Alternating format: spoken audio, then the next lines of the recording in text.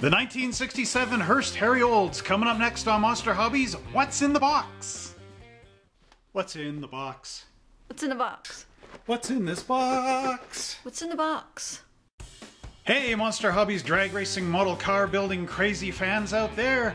How you all doing today? Welcome back to another amazing Monster Hobbies What's in the Box unboxing review as we open up the lid on this amazing 1967 Hurst Harry Olds by Monogram.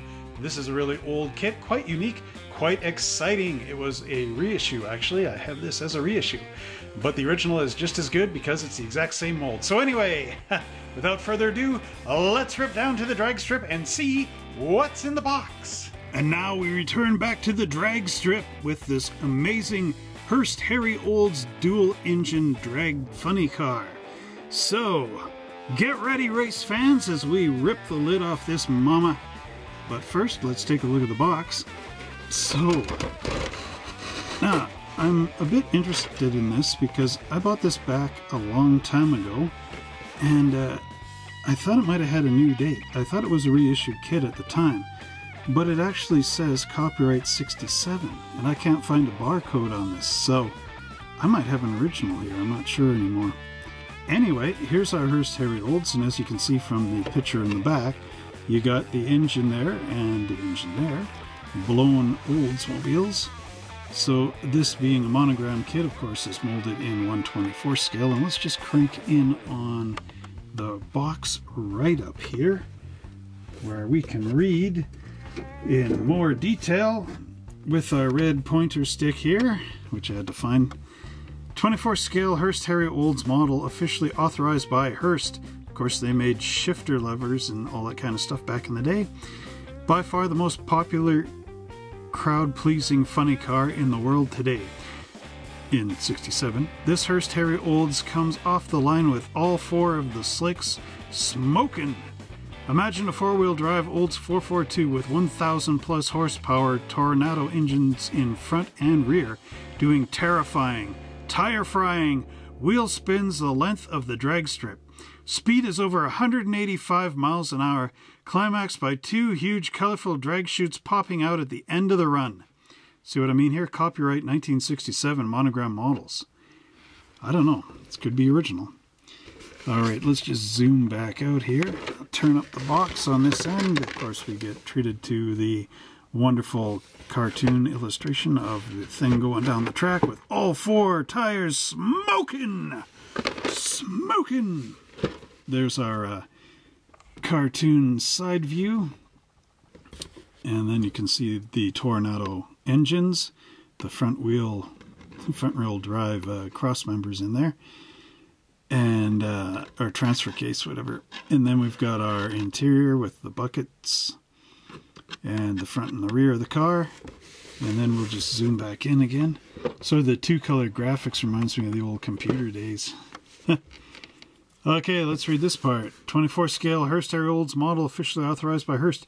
Features of this authentic kit include two complete 425 cubic inch Toronado engines, Hilborn four-port Bugcatcher fuel injection system, two GMC 671 Superchargers, Cragar blower drives, complete driver protection roll cage, fully detailed interior, authentic full color Hurst Decal markings, cooperation and assistance of Hurst Performance Research Inc. made this model possible. Cement and paint not included. Oh, here we go. 1995 Revell Monogram. So it's not an original, it is a reproduction. But man, you wouldn't know that. And again, no barcode on here, so that threw me off. So then we get the other side of the box, of course, and now let's rip the lid off this amazing drag machine and put it over there. And it fell down. Okay, so there's our instruction sheet, which we'll get to in a minute. I bought it at Burnaby Hobbies, April 25th, 1995 for $20.95, which was a high price back then. As you see in some of my other video reviews, I've got these at like $14 or whatever, right? Now this thing would be about $50, I guess. There's our decal sheet inside there, so we'll take a look at all that in the video. Then we've got our body. Now I think I did a little work on this, I'm not too sure. But basically there's our body. Oops. Come on. Okay, nice tight fit there. There's our under frame thing, and inside is, of course, the components for, there we go, the interior, which is a tub, which was quite a thing to use back in '67. There's our front suspension. You can see it's torsion bar style, which is not typical of Olds. There's the glass, the typical style there. Then we get roll bar and steering wheel. The wheels, which I did sand down, had to correct the slicks there. Then there's our engines. As you can see, this is quite a simple kit. Almost kind of reminds you of the ones by Tom Daniels. That was sort of Monogram style back then, 60s. Then we get our nice chrome and bucket seats and all kinds of goodies. So I'll clear this mess out of the way, and then we'll look at the white components. But before we look at the white components, I forgot to look at the instruction sheet. I shall never do that again. But anyway, maybe I will. So here we have the instruction sheet. It is a bit curled up in the box. Should be nice and flat like this. This, of course, is a reproduction of the 67 instruction sheet, which has the photograph of the real model on it. And then we get into, of course, the write-up, and it's quite a big write-up in here. I won't read it all, but I'll read this. The driver, Gentleman Joe Schubeck, wears the latest in formal wear, a tailed fire suit designed by Bell. Okay, there you go. So I learned something about Bell. Bell makes helmets and fire suits. Okay, there we go. Then it tells you to scrape the important part, scrape metal plating away from all plated parts in areas that will be cemented so that your tester's glue will melt the plastic to the plastic. Everybody forgets that. Then they use 10x15 or whatever it's called. Okay, anyway. So, let's zoom in. So, you build these twice. But anyway, you've got your GM engine going here, the 425 Torados with the front wheel drive component here on the transferred transmission. Oh boy. Okay, so then you got the belt in the front for the blowers, and you got your engine block going together with the transmission here. Cylinder heads, valve covers, the nice ones. Nice with the blowers in there. So you're building two of those, okay? Anyway, then we get into illustration number 2, which shows the engines going into the chassis pan with our front torsion bar style suspension bolting in there, as well as the exhaust pipes, which are painted in white. Then we've got these big, massive Toronado style wheels with the slicks mounted on them, going in the front and the rear. Then we get into the interior bucket, and we've got the nice roll cage in there, the bucket seats. The interior, of course, is a bucket style, tub style. Dashboard, you get your steering column and steering wheel, as well as the floor pedals and shifters and all kinds of things that were in this kit, in the real car, I should say. And then we get this nice illustration of the body going on. The bumpers go in front and back. Very basic. Again, much like the Tom Daniels cars of the era. And then we get our painting instructions here, which I've transferred into the instructions in the back. How to apply your decals, as well as photographs of the built-up model, which was popular for Monogram to do back in this era. So now let's get rid of the instructions and look at our plastic and chrome components. So as you may recall, last week I took a look at Lindbergh's 1/25th scale Olds 442 67. This is it here, and this is of course 24th scale, so you can see it's a bit longer but I just want to show you the differences in the body. Now this one doesn't have the vents on the hood, but it does have the big hole cut in there for the engine.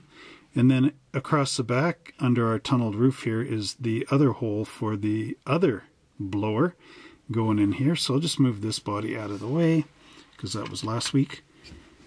And as you can see here, it's not quite the same level of detail as the Lindbergh kit was, but the important parts are there. The 442 emblem is still there on the fender, but very smooth, a smoothed out version of last week's review. Next up we have our chassis pan, which is fairly simplistic. There are a lot of mold marks in this thing, so you'll need sanding blocks and of course your number 16 hobby knife.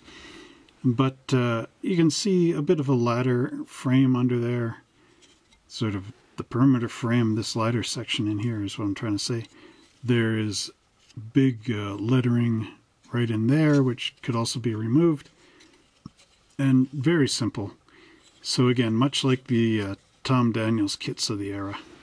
Next up is this amazing parts tree with the 425 Oldsmobile Toronado motors with the transfer cases, and there's the top of our roll bar, our 4 exhaust pipes here, there's the 4 cylinder heads for the motors, as well as the dashboard, the pedals, and this piece, steering column. So let's just take a look at the fine detail on here. It's a fairly nice looking dashboard, much like our 67 out of the Lindbergh kit, sitting there, maybe a little better, I don't know.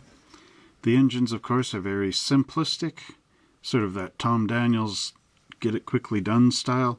Everything's molded onto them except the cylinder heads and the intake manifolds, and the exhaust pipes, the noodles. Then our cylinder heads, they sure do look like the proper Oldsmobile cylinder heads. So again, very simplistic, but not too bad. Next up we have this parts tree, and of course our front suspensions here. So we've got the 3 caps that are the wheel retainers. The 4th one is in the box. Then I've got our roll cage here.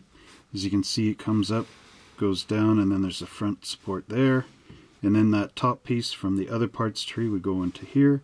The steering wheel is a 2-spoke, which I think is pretty accurate to factory.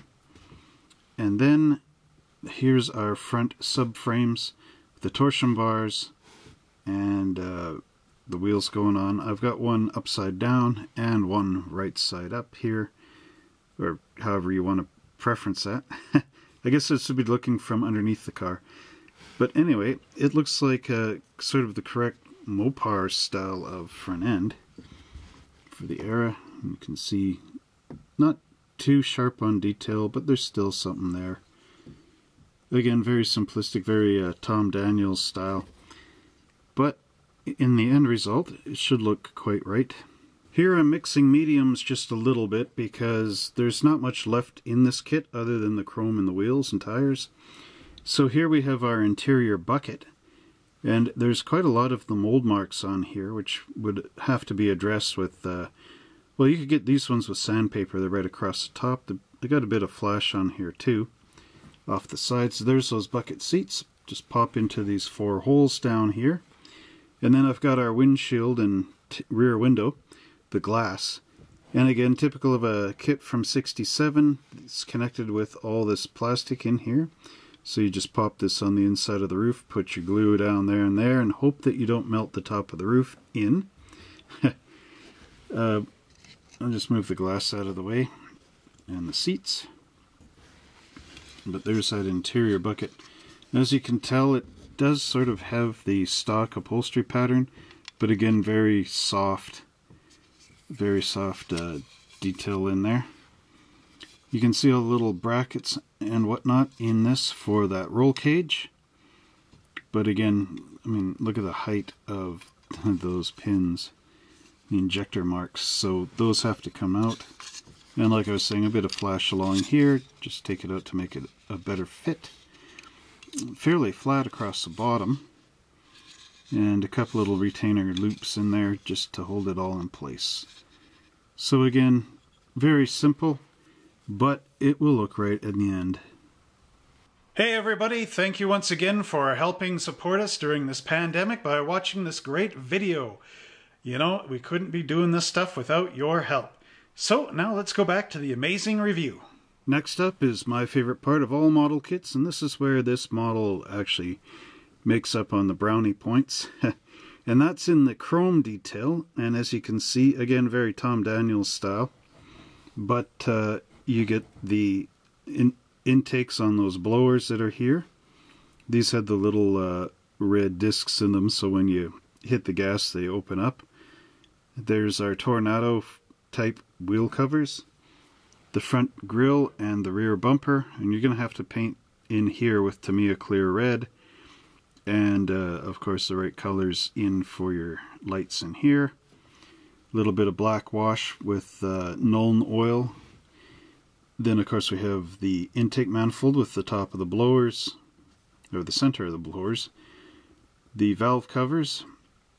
There's all the blowers, the back cases of the blower, and of course the pulley side of it, and the blowers and the belts, and you'll have to paint those flat black around the edges. But let's just take a look at the level of detail in here, and again, not bad on the detail. The body exterior looks quite better than, say, the interior or something like that.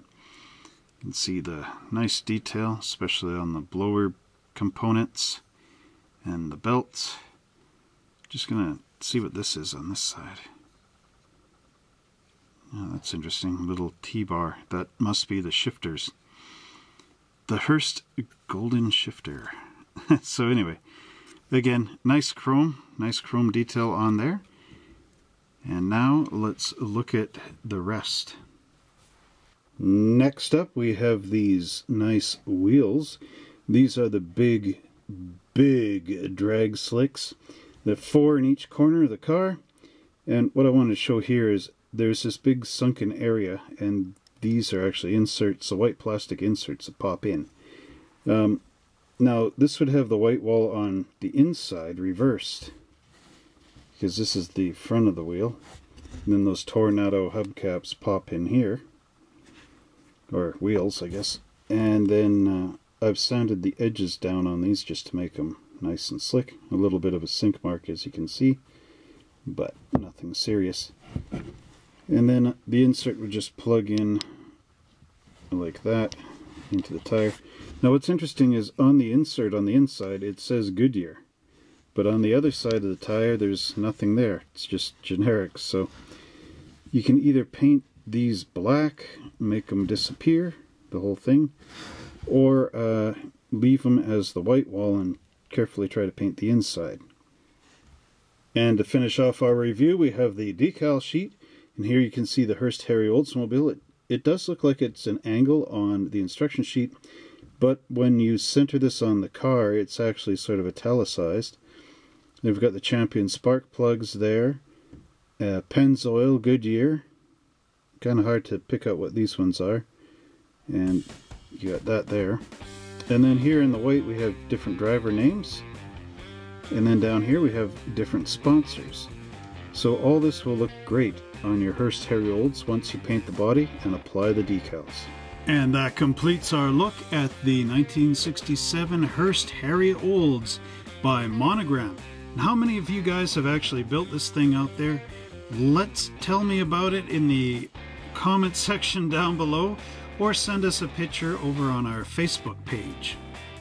Well, I hope you guys enjoyed this amazing review of this exciting model kit. It was sure fun to do. And say, if you've ever built one of these, please let us know down in the comments below. Share your pictures over on our Facebook page. We'd love to see them. And don't forget to like, subscribe, and share this video with all your friends and family. Hope you guys are all doing well despite the pandemic.